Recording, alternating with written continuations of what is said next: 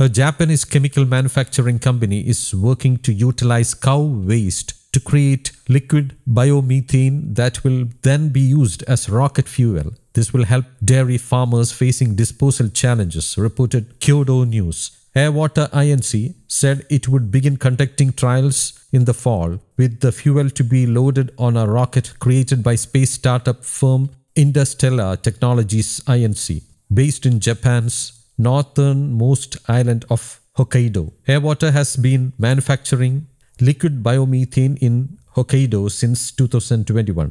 It ferments the dung and urine in a plant constructed on a dairy farm in the town of Taiki before transporting the generated biogas to a factory in Obihiro, as per Kyodo News.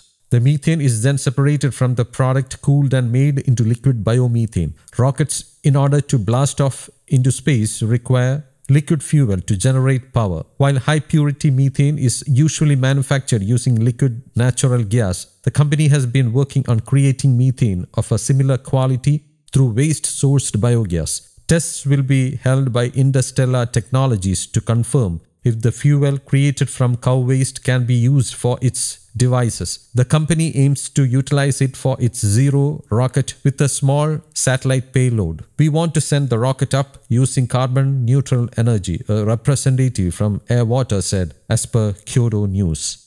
News Desk, Kaumudy Global.